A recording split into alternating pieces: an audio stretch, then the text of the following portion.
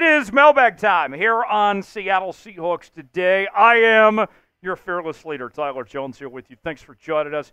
You got questions, I got answers. They come from our live shows that we do twice a week. Never miss a moment of Seattle Seahawks Today. Subscribe now and turn on your notifications. That way you know right away when we go live and we're bringing you new content here on the channel. So you can be a part of our next mailbag. We can answer your questions in real time. They come from super chats and people using the hashtag Seahawks and everything in between. If there's a big move the Seahawks make, we'll go live on the channel. We'll bring you a video as quick as we can. So make sure you subscribe and turn on notifications. That way you stay up to date with the latest happenings in your favorite team. Subscribe now. We'll get started with today's show.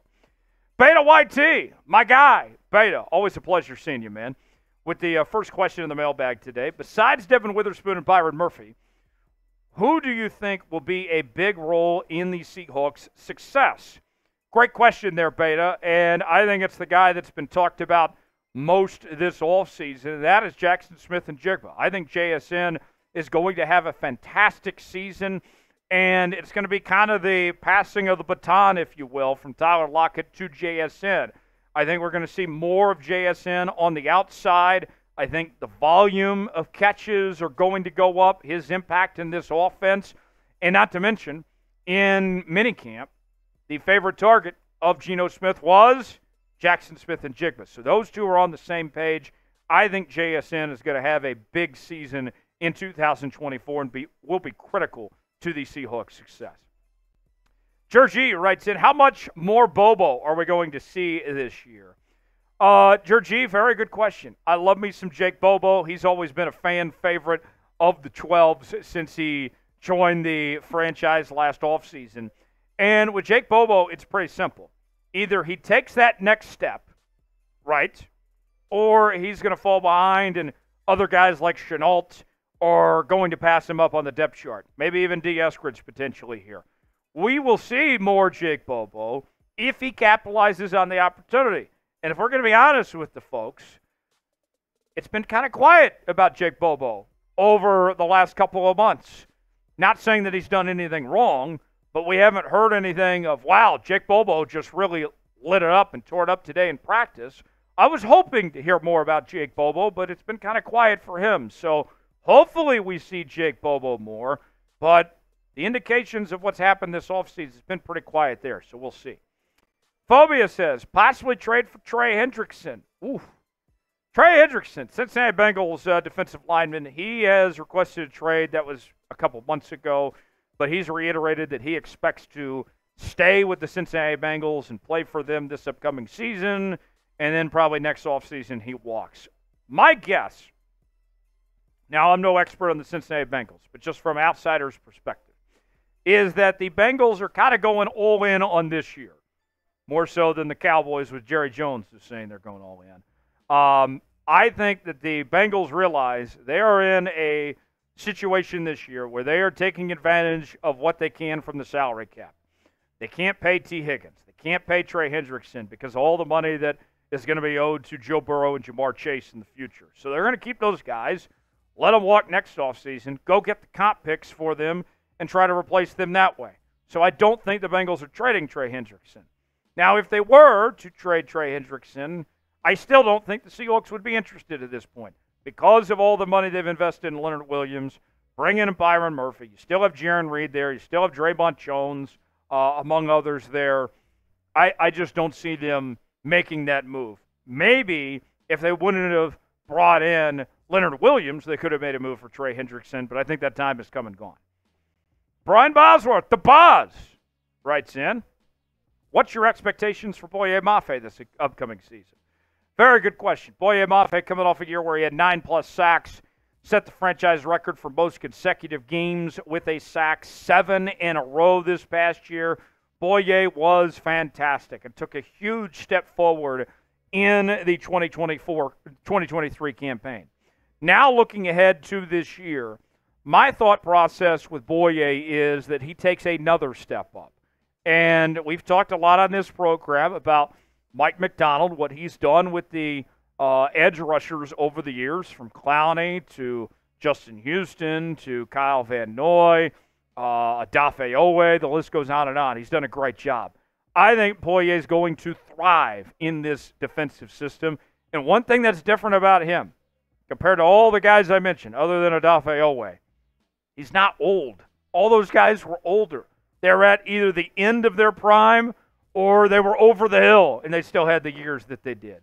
Boye, I would say, hasn't even entered his prime yet here in year 3. So with that in mind, I think the expectation should be through the roof. 9 sacks minimum for Boye Mafe this upcoming season if he stays healthy. Do you believe in Boye? Is he your Boye? Let us know what you think. It's our pinned comment today. Type B for believe, type D for don't. Weigh in the comment section. Let me know what you think, if you're all in on Boye or not. The Smitty Committee's back. What will Tyler Lockett's role be in the Seahawks offense this year? So when I look at Tyler Lockett, I'm so glad he's back, first and foremost.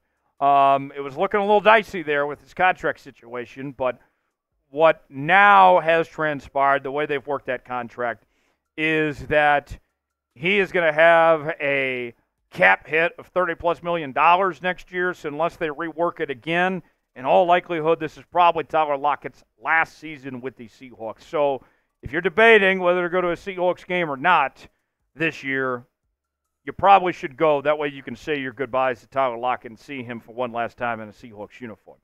With all that said, you see Tyler Lockett's numbers were down last year. Had less than 1,000 yards for the first time in 4 years. 5 touchdowns. That was the least he's had in quite some time. Yards per catch were down. Tyler Lockett is on the downward spiral. No secret about that. It's just kind of reality at this point.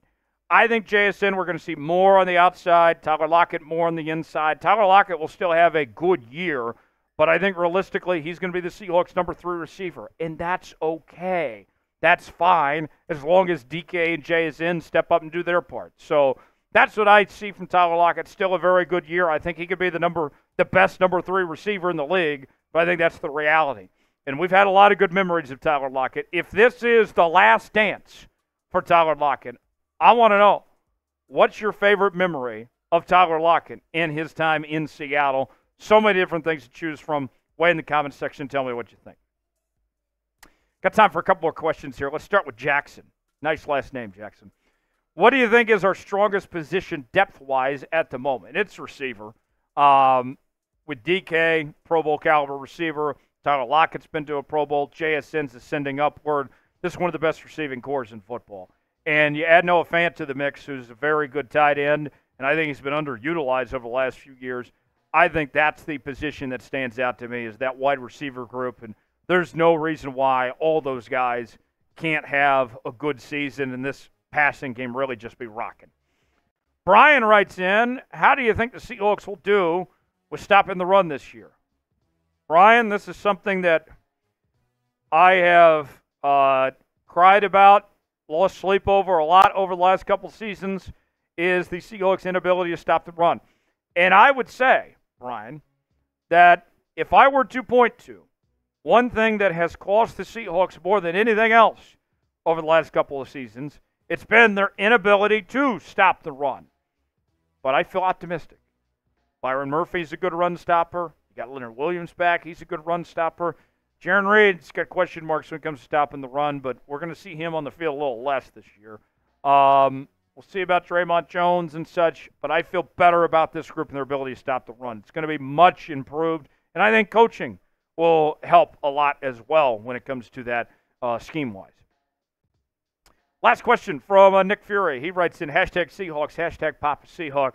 When Geno Smith decides to leave or retire, do you think Sam Howell or P.J. Walker are good replacements?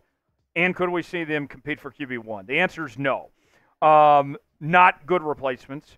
Sam Howell, I think, has a chance potentially to play the Geno role, if you will, would be a stopgap guy until their next guy is ready if they find a young quarterback. But I'm very doubtful that either one are going to be that guy. In fact, P.J. Walker, I don't even think it's going to be on the active roster when the season begins, if we're going to be frank with you. So, no, I would be very surprised if that was the case. Subscribe now to Seahawks Today. Turn on notifications so you never miss a moment. We'll see you next time here on the channel.